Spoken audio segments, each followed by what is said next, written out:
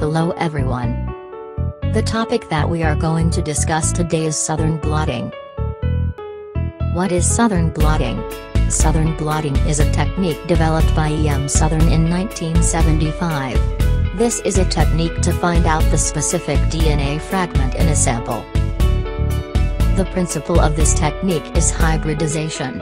Hybridization is a procedure of finding out a specific DNA molecule by using a complementary strand or complementary DNA probe that will bind to the sequence and form a hybrid. This is the picture showing the procedure. First of all, we have to isolate the DNA, then carrying out the restriction digestion by using the restriction enzyme, and then these fragments are separated by using gel electrophoresis. The fragments are then transferred from gel to membrane. The process is called blotting.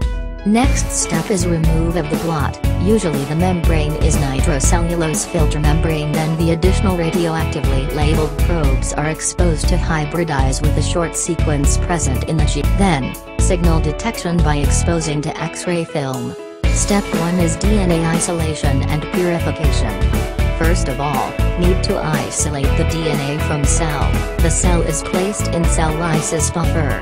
Lysis occur as the cellular protein and DNA are released. Next step is we need to remove protein from the sample. This degradation procedure involves the use of proteinase enzyme that will degrade all the protein. Then, the DNA is precipitated by alcohol precipitation by either ethanol or methanol. Then, the visible DNA fibers are removed and suspended in buffer. Step 2 is restriction digestion. The DNA is cut into a small fragment using restriction enzymes such as EcoR1. In step 3, the DNA fragments are separated by gel electrophoresis. Gel electrophoresis is a separation technique and separate the DNA based on size. The gel matrix used can be agarose or polyacrylamide. The DNA molecule with smaller size will move faster compared to the bigger DNA molecule. The DNA is negatively charged, so it will move toward the positively charged electrode. For visualization, we need to stain the gel with ethidium bromide. Step 4 and 5, denaturation and blotting. As DNA is a double-stranded molecule, we need to denature the DNA and carried out by using NaOH, then utilized with NaCl to prevent rehybridization. Then the blotting procedure is actually the transfer DNA bands from the gel to a nitrocellulose membrane. This blot is made permanent by exposing to UV radiation or drying at -80 degrees Celsius. Step 6, hybridization.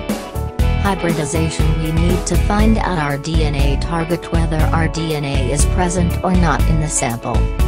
The labeled probe is added to the membrane and buffer and incubated for several hours to allow the probe molecules to find their targets. Probes are small pieces of labeled DNA used to find another piece of DNA, usually prepared by making a radioactive copy of a DNA fragment. That is why the principle is called hybridization. Steps 7 and 8, wash and autoradiography. Wash excess probe that are bound non-specifically to the membrane. If the probes is radioactive, the particles it emits will expose X-ray film. After development, there will be dark spots on the film wherever the probe. Thanks for your watching. Created using Powtoon.